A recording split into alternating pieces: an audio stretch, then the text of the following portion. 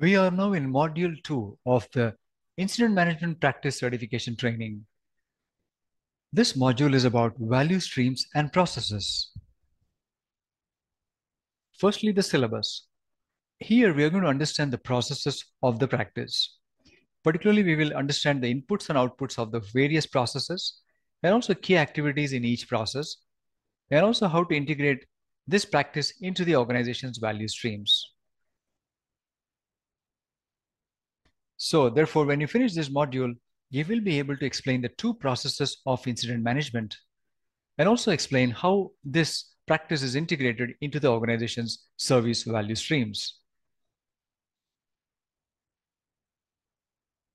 We begin with understanding some of the basic concepts regarding practices, processes, and service value streams, which are covered already in ITIL Foundation. To perform certain tasks or to respond to particular situations, organizations create service value streams.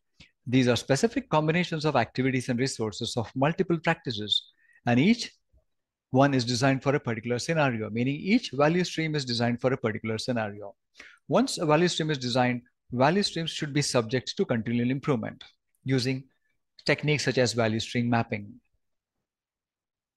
Each practice may include one or more processes and activities that may be necessary to fulfill the purpose of that practice. A process is a set of interrelated or interacting activities that transform inputs into outputs.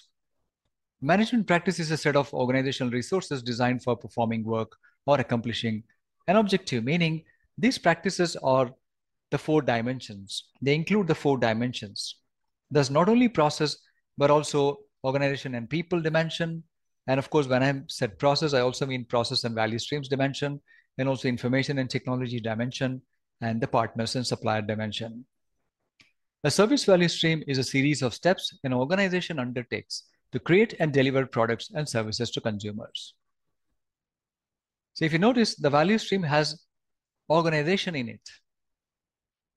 Certain examples of value stream could be a value stream to develop a new application, a value stream to provide customer support to a user, or a value stream for gathering requirements of an application, or a value stream to service a request from a user. And therefore, gathering requirements from users for a software application could be a sub-value stream in the overall software development value stream.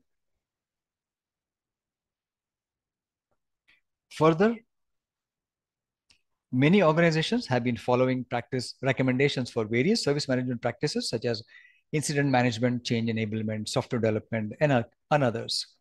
Incident management is one of the most adopted and mature practices. Organizations often start their ITSM journey with incident management. However, the practices have often been adopted and organized in a siloed, isolated manner, just as they were presented in the service management bodies of knowledge. But in reality, a flow of work required to create or restore value for a customer or some other stakeholder is almost never limited to one practice. So we can see this picture here in which a practice includes multiple processes. And the workflow of a service value stream is formed of activities from multiple practices. And practices enable value only in the context of service value stream. We have here in this picture several practices shown at the bottom. And in the value stream step 1, it may include certain activities of practice A. Then in value stream step 2, it may include activities of practice B. And in step 3, it may include activities of practice N. Also, apart from activities of practice A, the value stream step 1 may also include activities from practice Y and Z.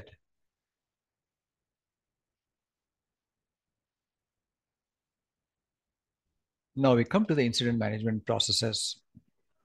There are mainly two processes here: incident handling and resolution process and the periodic incident review process.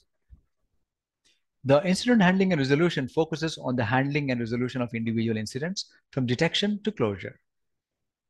The periodic incident review ensures that the lessons from incident handling and resolution are learned and that approaches to incident management are continually improved.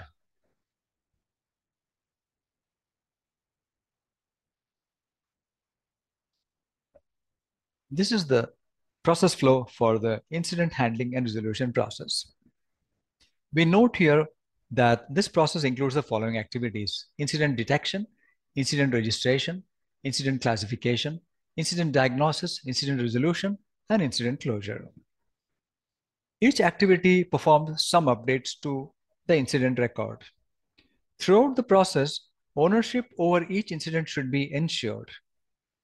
The ownership may be transferred via the handling and resolution process, but each incident should have a person responsible for it at any time. So we may not have the same owner all the time throughout this process, but at any given point in time, there should always be an owner available. Also, the communications to stakeholders should be updated whenever there are changes in the status of an incident. We are going to delve into detail on each of these steps or activities of the incident handling and resolution process. For example, we'll note here the outputs of each activity in this process. Incident records, these are the outputs, incident records, and the same is shown as output from all the activities, as I mentioned earlier. But in some of the activities, we also have the problem investigation requests, change request, updates to the knowledge base, incident records as well, incident report, that is. These are also other outputs in some of the other activities. So in this process of incident handling and resolution, we have certain inputs and outputs, and they are clearly shown, and both the input and outputs. The inputs are the monitoring and event data, user queries, configuration information, IT asset information, service catalog, SLAs with consumers and suppliers or partners, capacity and performance information, continuity policies and plans, information security policies and plans, problem records, and knowledge base. While some of them are intuitive, may be easy to acknowledge some of the inputs, but some of them may require additional understanding and or even a bit of memorization, because in the exam you're likely to get questions on which of the following, in a multiple choice question, that is, which of the below four is an input of the incident handling and resolution process. So you have to remember this entire set. The outputs, as you can see here, are the incident records, problem investigation requests for certain incidents, updates to the knowledge base for every incident, incident status communications for every incident. There may be change requests for specific incidents, and just like the problem investigation request, there will be incident reports, particularly for major incidents, and for the others, such as new types of incidents or recurring incidents. And there'll be restored CIs and services for every incident. And in between, we have the various activities of incident management, which are not shown in this picture.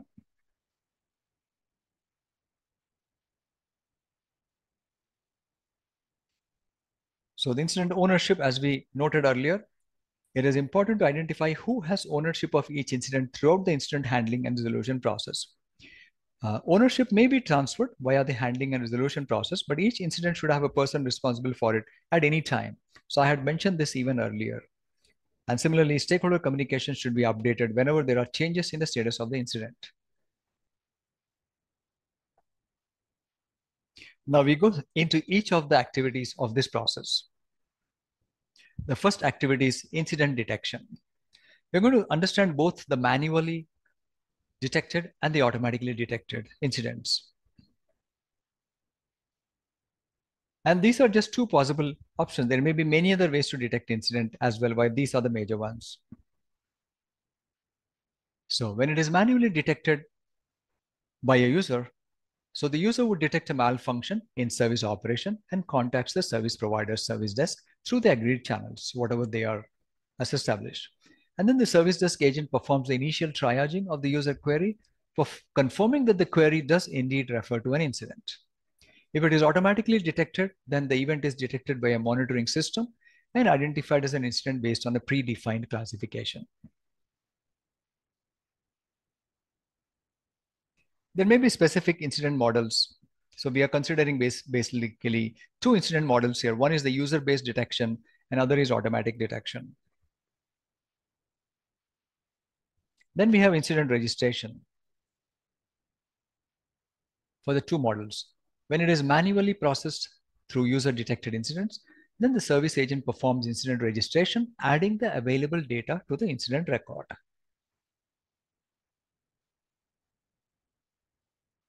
And when it is automatic, then the record is registered and associated with the CI where the event has been detected. Predefined technical data is registered. If needed, a notification is sent to the relevant technical specialists.